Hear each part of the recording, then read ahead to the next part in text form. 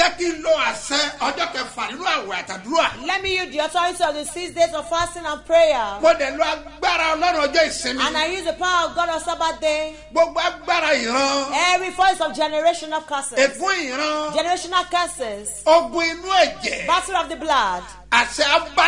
Forces that journey with one. That make journey not to be profitable for one. The battle of the enemy. That make one case not to be a choice.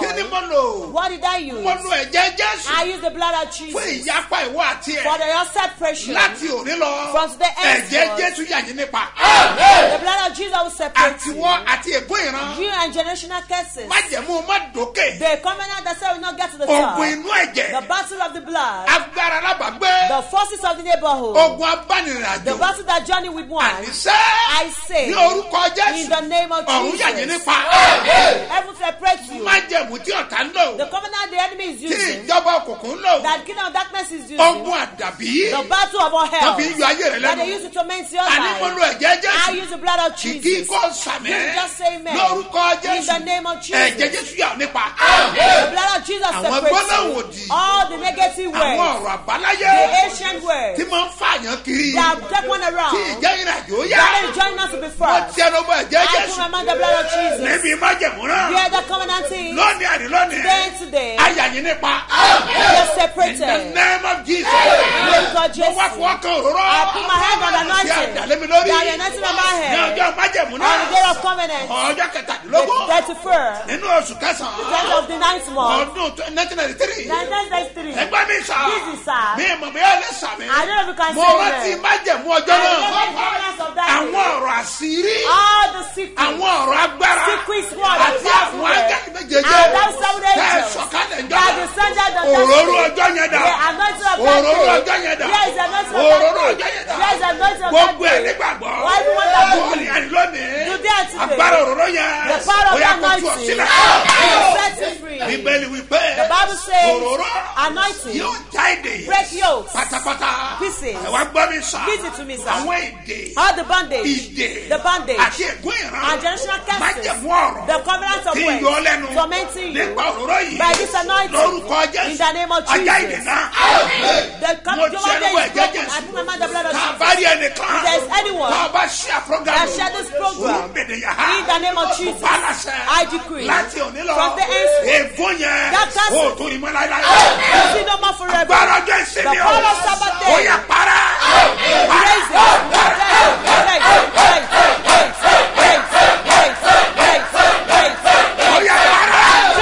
In the name of Jesus. In Jesus' name, our Lord. Mine never change. He's the apostle. Dr. S.M.O. Mustapha J.P.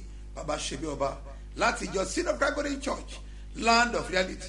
Tolújọ àwa ní Gbáremú Ìdíòbí Airport area ní ìlú. Ọlọ́run ló pa á láṣẹ fún Babasebioba ní kí wọ́n wọnú àwẹ̀ 243 days.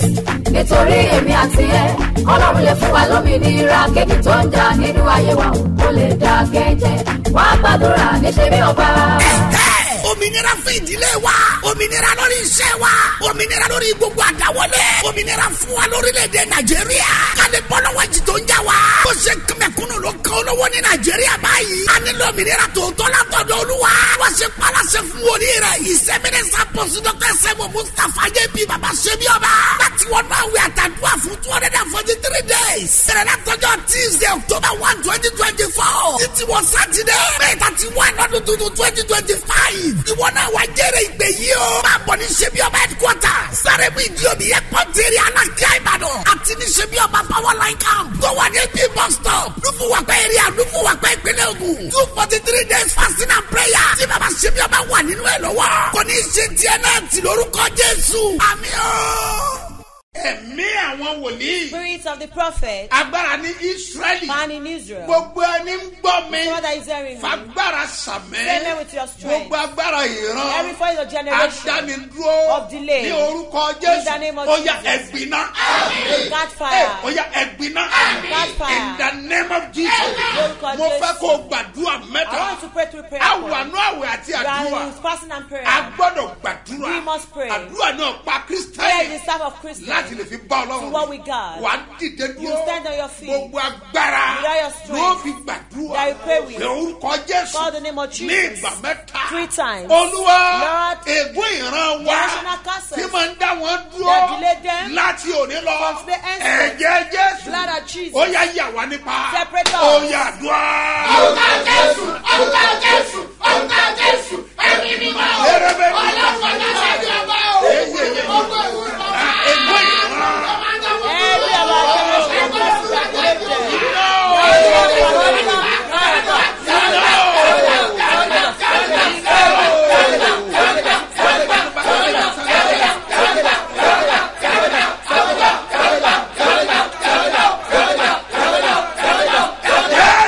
our generation is separated. You should examine it. The battles that make one not to have money. The battles that push money from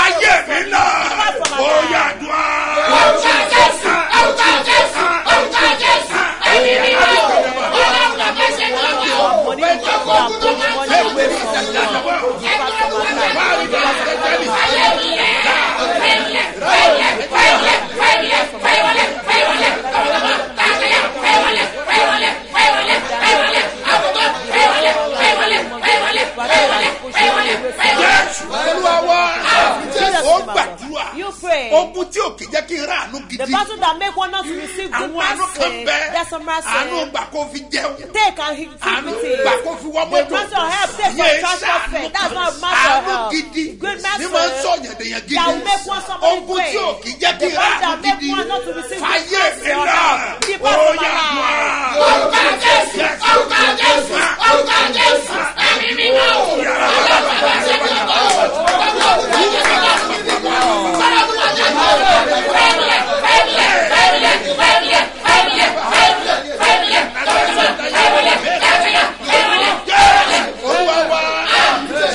Mommy, bring your honey. Daddy, bring your honey. Uncle, sister, bring your honey.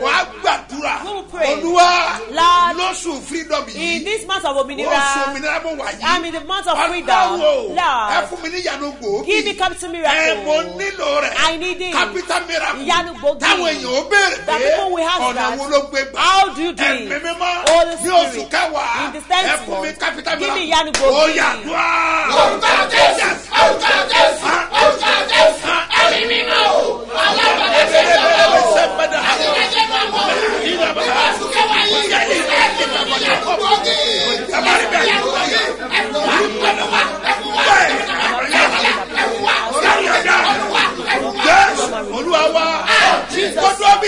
I send a oracle, a representative of God, every person delay your testimony. I decree, consume with fire, consume with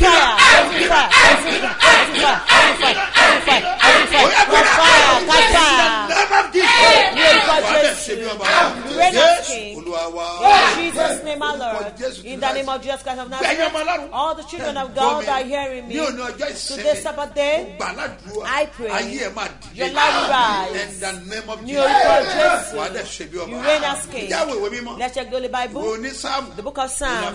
That one said Psalm 138. Psalm 138. Verse 3. Psalm 138. Psalm 138. Verse 3. That's why we see the golden verse.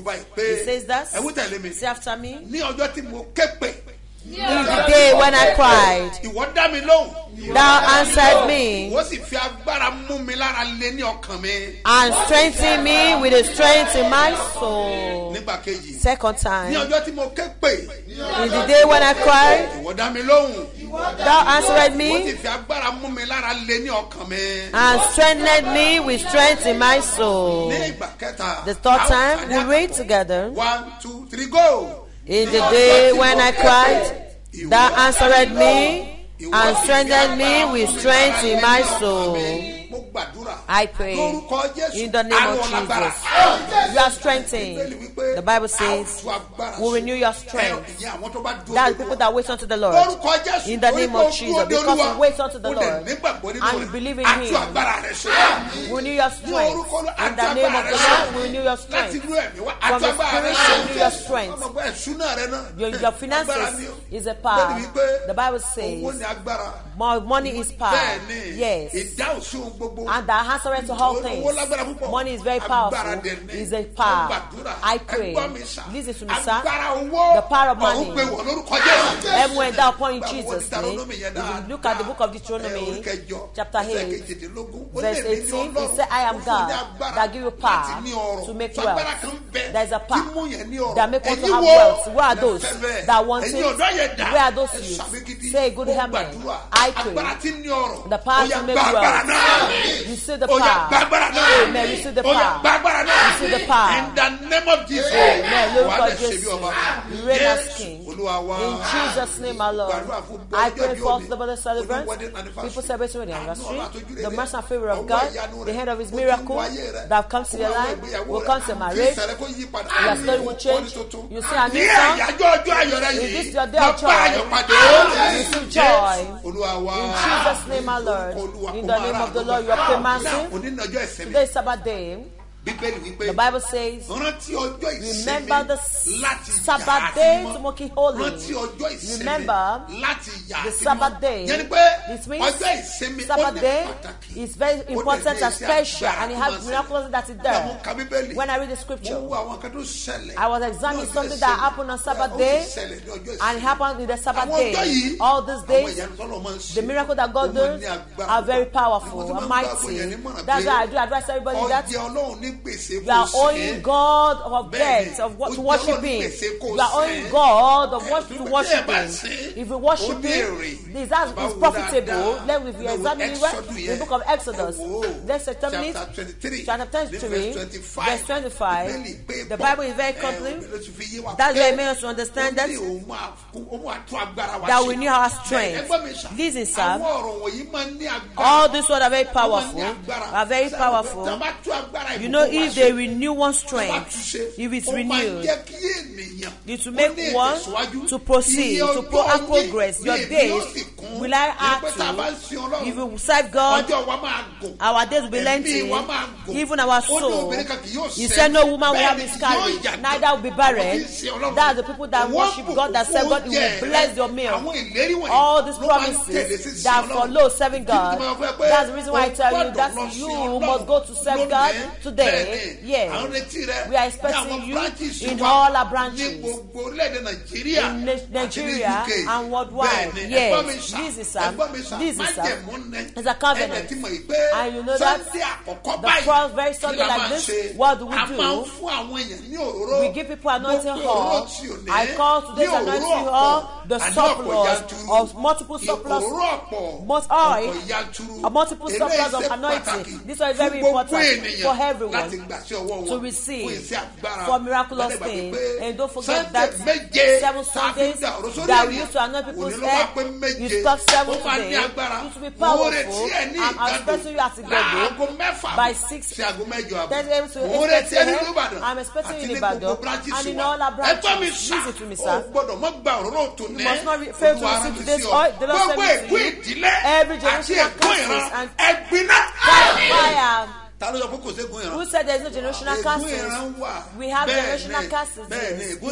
There's generational curses. If you look at the generation of Moab, all those bad curses are there. Look at the generation of Gilead. Even that was where Jephthah came out. What happened in their family? They will move to the top and later demote say. They will later demote say. Gilead later got finished. Even Jephthah himself, as much promises that he had, as much glorious daughters that he has, he later got free. He's the only child that he gave birth to. He later used him as a sacrifice. He's the generational curses of the family that makes us. Even Esau, the father of Edom. Esau, the father of Edom. That's from generation of Abraham. The firstborn of Jacob. The firstborn of Isaac. The firstborn of Isaac. That Esau was. Where did he reach? The father of Edom. Go and look at the life of Edom. He has become grand today. There is because the land that made them to recognize that Edom is finished. Yes. All those great cities, all the people like Moab, look at them. They just got finished. In the name of Jesus. In the name of Jesus. Use it to be generational curse of your family.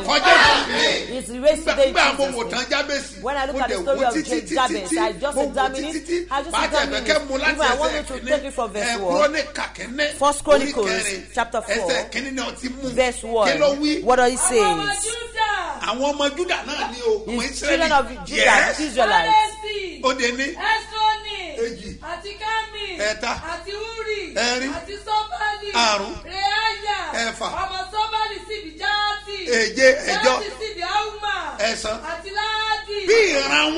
That is all their lineage is. They are just coming like that.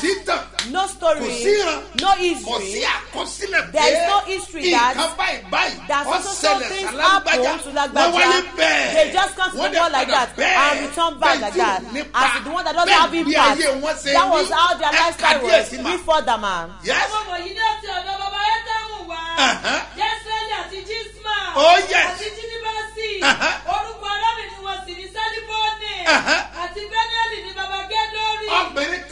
That's the only sister that they have. Yes.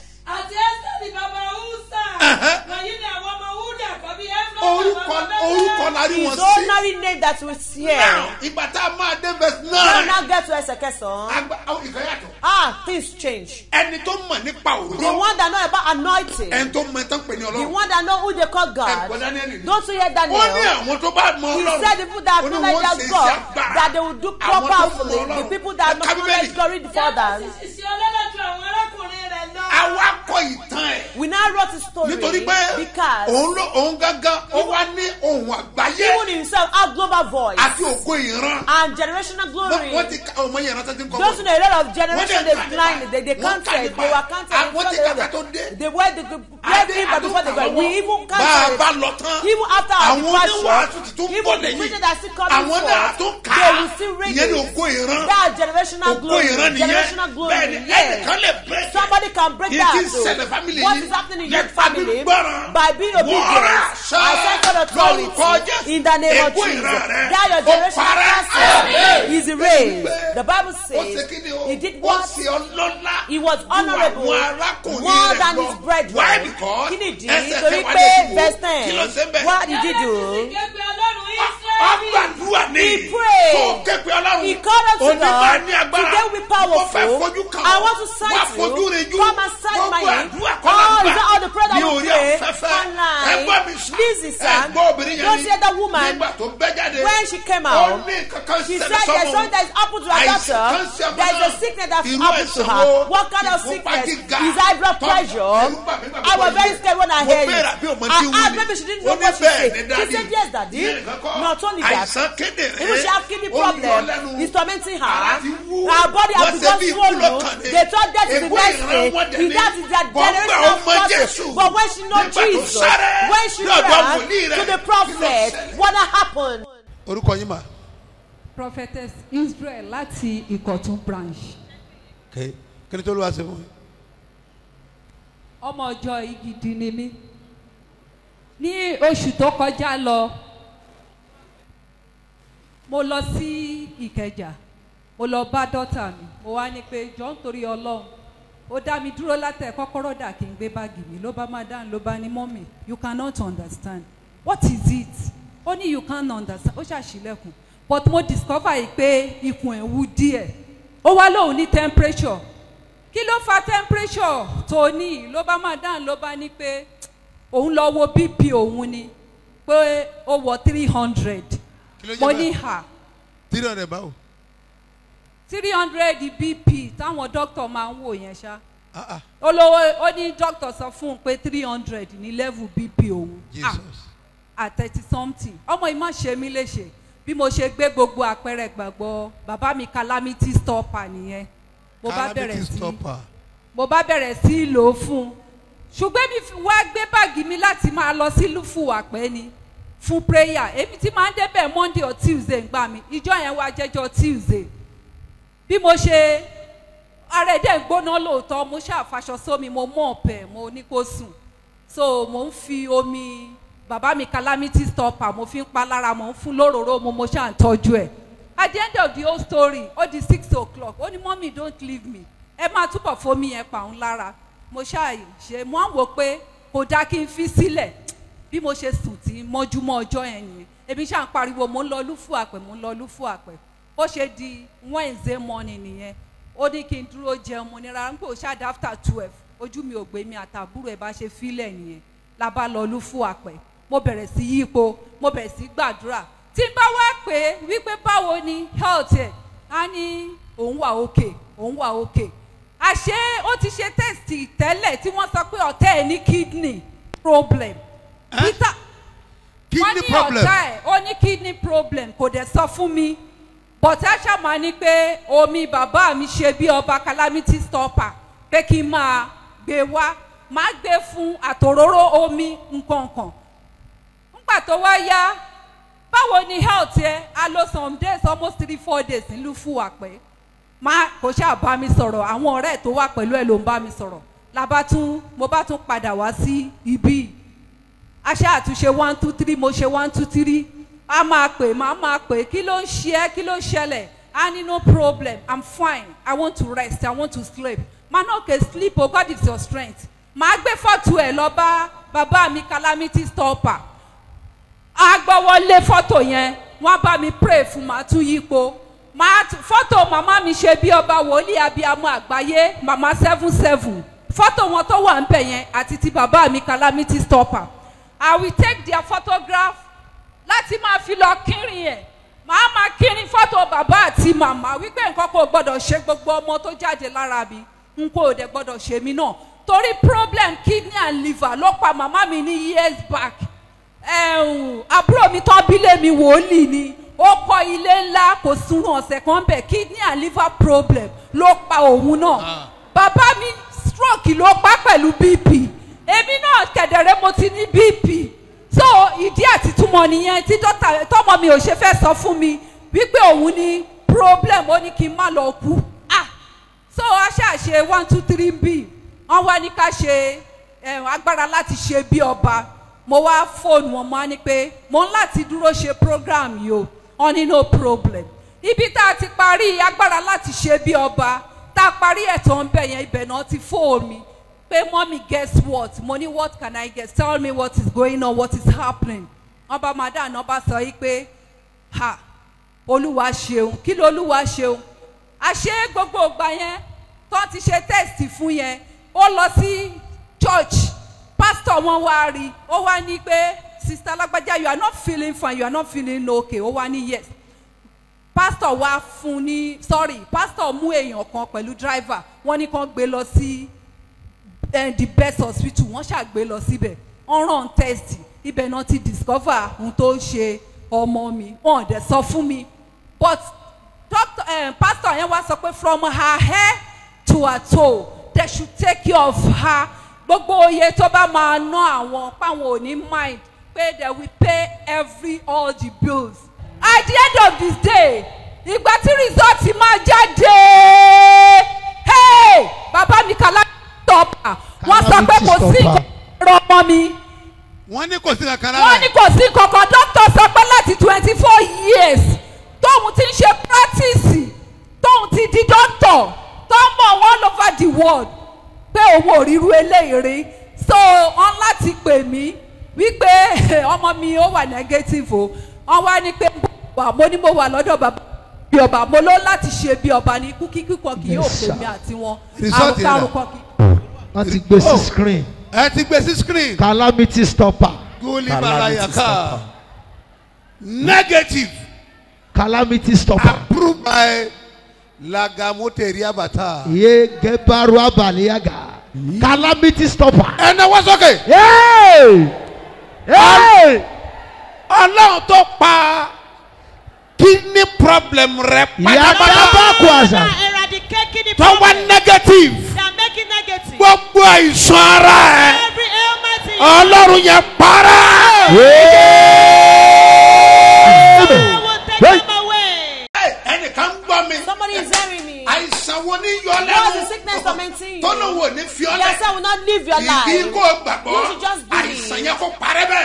That sickness will be raised. gbogbo àwọn ìwé ẹ̀rí ẹ̀ ló kọ́. Oh, she brought all the Bẹ́ẹ̀ni, results tọ́bi here ìṣàyẹ̀wò. that they used to diagnose Bẹ́ẹ̀, her. gbogbo ẹ̀ ló kó wá. She brought Àwọn tó wà lórí everything. The Facebook, people on wọ́n lórí Facebook, TV, on TV, wọ́n láǹfààní they had the àti privilege rí. to see. Bẹ́ẹ̀ni, Yes.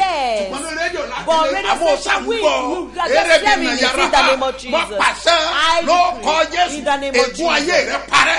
The voice of your life is In the name of destroyed. Jesus. Ní orúkọ Ó máa ṣe bí Jésù. ọba. You reign as Ẹgbẹ́ ilé king. ìsà, Listen to the Olúwa rán mi sí song. ọ. The Lord sent me to you. Òróró ilé yìí. This òróró anointing, àkànṣe. all is a special Oh, one. lórí ọ̀fẹ́ àti You lórí don't have privilege to go to Àbò wà Lufapẹ. Lufapẹ. All you are in Mantle Lufapẹ. Raise your wà mantle. fi sábẹ́ wà Put sábẹ́ gèlè it rẹ. on your under your Ọkùnrin fi head sí gear. The àpò men rẹ. put it in your pocket. Bẹ́ẹ̀ni pẹ̀lú ẹ̀bẹ̀ àdúrà rẹ. With your prayer Mú request. oyin ẹ̀ dání. Come along with your A hand. fẹ́ gbàdúrà. We want to A fẹ́ pray. fòlí hàn. We want to show Ní the gbogbo prophet branches wa. in all our Lágbára branches Ọlọ́run. by the grace of Omi àdìo. God. Omi Wọ́n ní Adio. àkànṣe They àdúrà have special kan. prayer. Tó bá wà lómi If you are in Omi Adio, make sure kó wà. make sure you Níjọ wa tó wà ní worship there in Omi our Àdìo branches lẹ́nìí. on Ọjọ́ Ẹgbẹ́ mi today. sà. Listen, Ní gbogbo sir, branches in wa. all our branches. Òróró ètí wà This lọ́wọ́ wọn. anointing is Títí with dé them London. to London Lọ gba branch. òróró Go tiẹ̀. there to Kó collect máa yours. ṣiṣẹ́ agbára. If you want Ló miraculous pàṣẹ. fruit, I Ló decree kọ in Jésù. the name of Ayé ẹ̀ máa Jesus. dìde.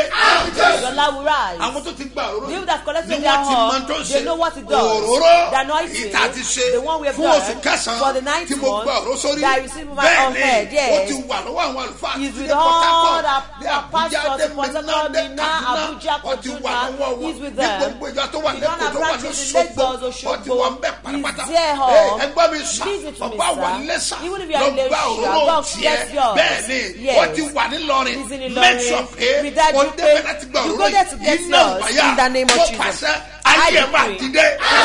Your Gbogbo life àtọ́nà will wa rise. lò lónìí. Whosoever the Lord will use today Fún ọrẹ. for offering, Ọrẹ wòlíì. offering of the prophet, májẹ̀mú. covenant offering, Ìdámẹ́wàá. tithe. Lónìí ọjọ́ ìsinmi. Today's Sabbath day. O fẹ́ so sí You want to sow jẹ. your O seed. fẹ́ ta wòlíì. You want to Ìwọ be a náà fẹ́ prophet. jẹ́ You too want to ọ̀kan be nínú a àwọn akópa. partaker. Àwọn tí ń dìde fún People that rise for the help of people. Ẹ̀nà wọ́n sókè bìtẹ́ Lift up your hands where you Iná are. òrùbáyà. In the name of Lọ́nà Jesus. tó ronú. In the way you don't Ìrànlọ́wọ́ expect. àti àánú. Help and Á mercy. dìde sí ayé. Will Wá rise dẹ̀ for ṣe your bí ọba. life. Yes, King. Olúwa wa.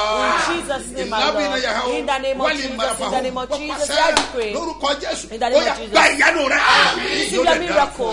It is well with you. Olúwa wa. In Jesus' Yé, name, my sọ pé Lord. nílé ológo bàbá. Dákun gbà mí sílé. Ojú má tì mí lọ́dọ̀ rẹ̀ ò fàdédé mi lórí. Ẹ mo gbàdúrà. I pray. Ìríbí náà yàrá In the name of Jesus, in the name of Jesus, in the name of Jesus, in the name of Jesus. Gbogbo àpẹẹrẹ gbàgbọ́ All your rẹ̀ symbol of ní faith. mo rì bọ́nú I fún soak ẹ̀jẹ̀ in Jésù the full blood of àti oyin Jesus yẹn o. and your Gbogbo honey, àpẹẹrẹ gbàgbọ́ rẹ̀ all your bí symbol of ẹ̀bẹ̀ faith àdúrà and your rẹ̀, prayer gbogbo request, àpẹẹrẹ gbàgbọ́ all your rẹ̀, symbol bí omi of àbí faith and your òróró, water ó yà call. sí mímọ́, I bless ó ti them. ṣe agbára. Àìsàn kó parẹ́, ọ̀nà rẹ̀ kó là, jáde kó kàn, jáde kó kojú rẹ̀, tó ojú rẹ̀ rẹ̀, àyẹ̀wò máa ṣẹlẹ̀ ayé, wàá ṣe bí ọba, ògo rẹ̀ á jáde. Yes, Olúwa wa. In Jesus' name, our Bẹ́ẹ̀ni, tó bá wà Lord. ń bàdàn. Lead to this very battle. Make sure kó o tètè lónìí. Make sure you come very early today. Àkànṣe àdúrà kan wà There's special prayer tí ó máa ṣẹlẹ̀ that you take láago place mẹ́jọ. by eight. Láago mẹ́jọ. By eight. Bẹ́ẹ̀ni àti ṣètò ẹ̀ kalẹ̀. We'll prepare Ètò it kúrò before I ní left ìlú Ìbàdàn. from Àpò Ibadan. ilé tó bá wà Listen to lẹ́kọ̀ọ́. this event in Já pàdé Lagos. Ìgànnì. Let's meet at Ó máa ní agbára. Igodo. It will be powerful. Last week Gandoro. Last week Gandoro. Láti máa pàdé. That's why we Hotel are bus saying stop. hotel bus Sọ pé òun lọ stop. síbi ọba. Say you are going to Bẹ́ẹ̀ni, Igodo. ó Yeah. máa ní agbára. It will be Ìjì náà bá rọ́bà. powerful. In the name Mo of pàṣẹ Jesus, I lórúkọ decree. yín. Ayé á dìde. Wà á lè ṣe bí ọba. Wọ́n fi sẹ́nìkan. Face Sọ fún somebody. pé. I shall die and testify.